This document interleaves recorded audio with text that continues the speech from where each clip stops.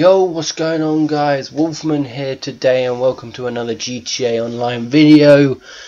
As this week's event week is not all fantastic, there's no new car apart from the Zion Classic being the new podium vehicle.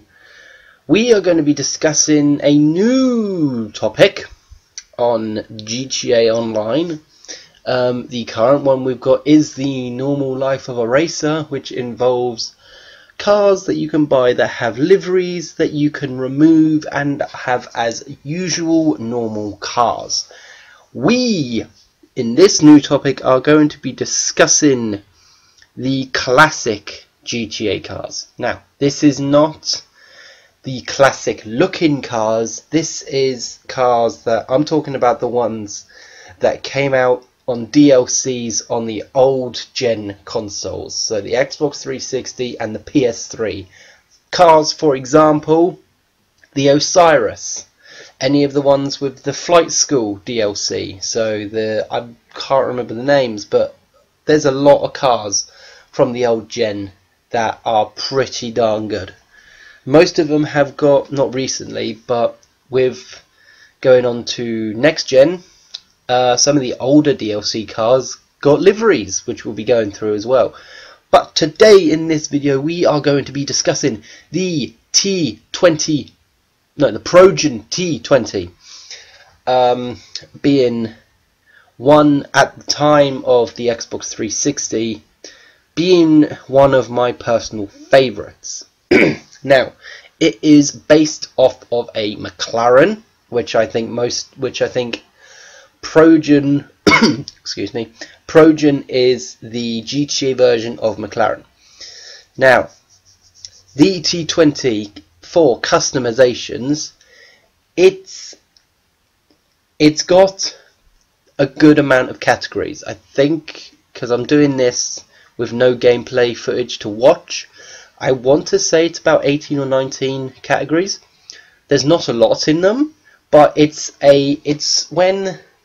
back in the day when cars in GTA looked like normal cars.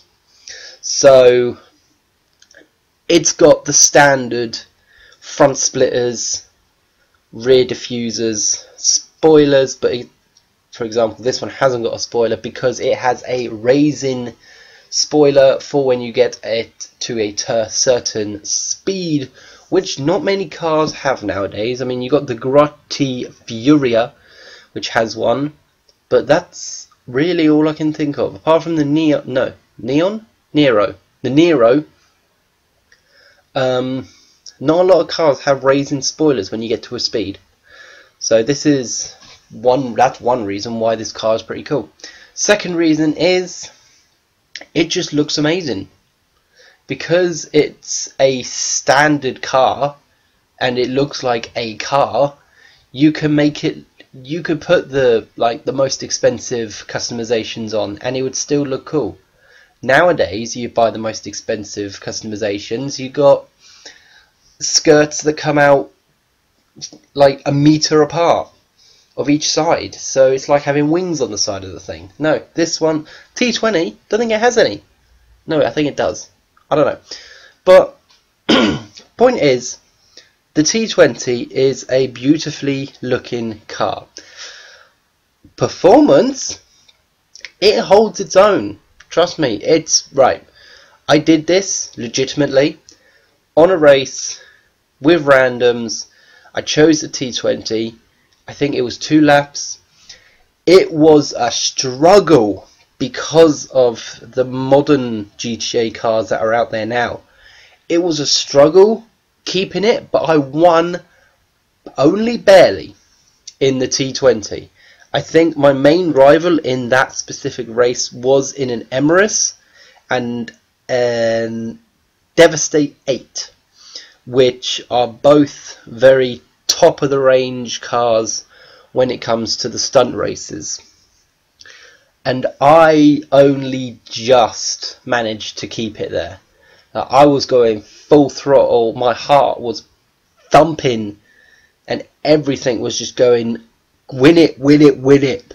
And I actually managed to, which I'm I'm actually kind of surprised that I managed to, because of how old the car is. Like, this was back in 360, Xbox 360 and PS3 years when this car came out.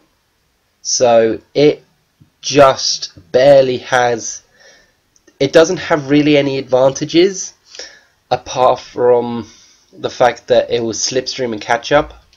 So if the catch up wasn't on, no way you'd be able to win in a race with the T20 with catch up turned off. Not a chance in hell.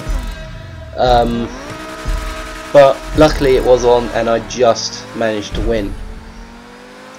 Performance on the road as a street race, like just as a casual driving car, it's pretty good. The handling's alright. It sounds beautiful. And it just fits in the city. Like, it's because of how it looks, it just looks beautiful. And it's one of my favourite old gen cars in the game so far, and it's again one of them cars that I don't think many people use because of all the newer cars, but it's a bit of a collectible because it was the old gen vehicle. It was the top old gen car for everything. Like, everyone would be driving this thing.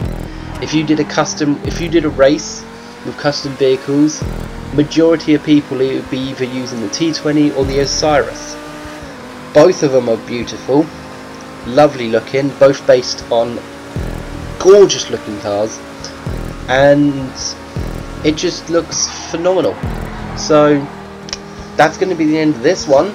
Let me know in the comments below what your favourite old gen car is, and only the cars that were on GTA Online before next gen came out. So the T20, the Osiris, the Zentorno, we'll be going over the Zentorno, no doubt about that, and any of the others. So we'll be going through the bikes as well. Basically all of my favourite personal vehicles from the old gen console we will be going through. Not just supers, we're going to be looking at the sport classic, the sports, the muscle. We're going to be doing them all. Any vehicle that I enjoyed, and I'm pretty sure majority of the players would have enjoyed as well. So that was the T20. Beautiful looking, beautiful sounding, only barely holds its own in a race, but the way it looks and the way it drives on the street in free roam, you ain't going to be disappointed. So leave a like if you enjoyed the T20. Leave a comment below of your favourite car or any other vehicles you'd want me to have a look at, give my opinion on, let me know, and obviously don't forget to subscribe and click the notification bell to be notified on any new videos and updates that I produce onto the channel with my amazingness of ideas from you guys, because most of my ideas will come from you, and without you I don't really have any ideas. So hit me with them, comment, go, favourite car you want me to test, a question, just say hi, whatever, go ahead and do it. And if it's a question, I will either answer it in a video or I will answer it to you directly in the comments below as a reply. So comment, like, subscribe, and I will see you in the next one.